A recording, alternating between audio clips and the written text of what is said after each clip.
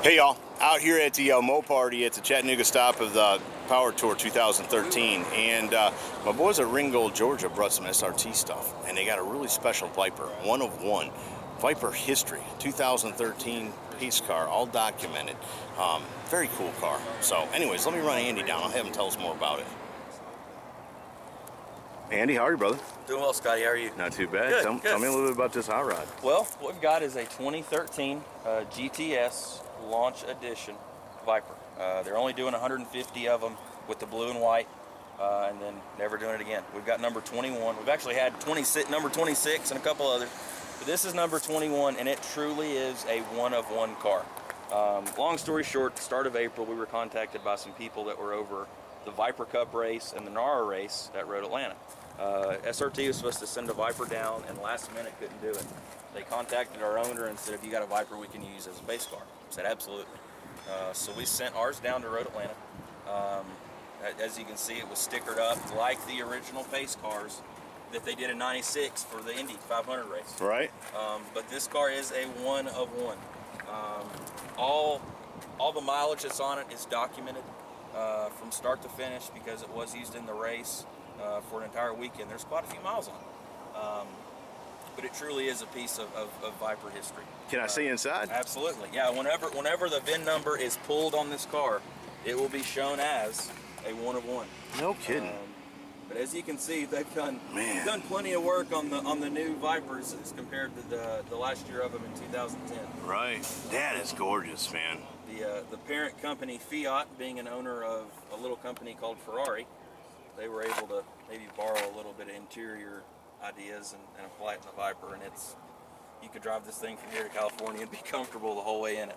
And that's what the point was of the new Vipers, try to refine it a little bit. Absolutely. Yeah. And that's what they've done. They've made a streetable car, right, that anybody can get in and drive. That's what you got to do, because the Corvettes are doing it, the Porsches are going after that market. They're showing the yellow school bus commercials. Yeah. Everybody wants to be able to drive their supercar wherever they want to arrive it to. Yeah. And whether you're big, small, doesn't matter. You can get in the car and drive it. They've made it a comfortable car to drive. The features that the car has with the big 8.4-inch screen, which they're kind of putting in everything now on the 8.4s. The technology in this car is just unbelievable. Right. I haven't been in one yet that's used the launch control feature. I'm hoping to do that sometime soon, but the car just goes. Right. And it's got, can you completely turn the traction control off on it now? You can get stupid with it and turn the traction control off, but you don't advise that? No, it's a little nerve-wracking sometimes. What's this, got a trunk back here? Of sorts. It has a trunk area, but it is a little bit bigger. That's cool. We've got all our stuff piled in here for the day. One of the neat things about this car too, seeing this Corsa sticker, it's the car that Corsa used for their R&D to make their new exhaust system for the 2013 Vipers. Man. And that's real carbon fiber. Oh yeah, real carbon fiber, and the deck lid, the hood, and the roof. It's a totally different car than... Dude, I'm losing my mind right now, man. That is cool. How lucky am I to show up here today to shoot this, man? One of the really neat things that I was able to get some of the SRT drivers to do while we were in Atlanta was to sign that's the beautiful. strut brace for us. Tommy Archer right there in the center. A lot of these other guys are going to be SRT team members and drivers. Even some SRT bigwigs were down there. Did you have the CEO or the president of it sign it? No, Giles wasn't there. We I like definitely that guy, wish we man. could have. He is cool, super man. nice guy. Yeah. We did one of the really neat things though that we were able to get. Randy Post. This guy set the track record at Laguna in a Viper. Then he turned around and broke it in a Corvette. Well, did a little bit more tweaking on a Viper, sent him another one, and he broke it again in a Viper. March, start of April. He was down there at the race, and we let him take a few laps in the car. So he drove this car. He's autographed it, which is really a neat experience. That is neat. I'll tell you what, they've changed the way the motor looks too. They've more brought it up to date. Very appealing. Yeah. Yeah, no, I'm all about that, man. The heck with shooting videos. Let's take this for, let's go out. That'll be fun. Yeah. Follow me. Man, that is awesome. Can you shut it up and start it up for me? Sure.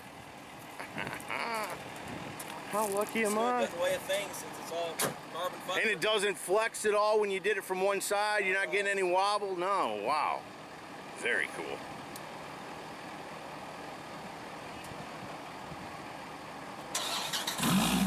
Oh yeah.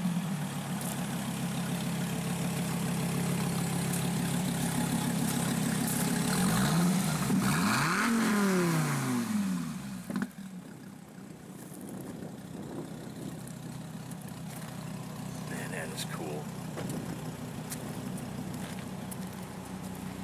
And those side pipes now are set up so that you're not going to burn yourself or anything like that. Yeah, you can't. You can. I mean, you can feel the heat getting out of it, but unlike the older ones, you got something there to keep you from getting some third-degree burns pretty easily. And it's still got the traditional way wide rear tires on it too. Yeah, Very it's cool, almost man. a 14-inch wide tire. That's amazing. It's got some hooks on the ground, so it when the traction control kicks in, you just go. You feel like you're being thrown out of a slingshot.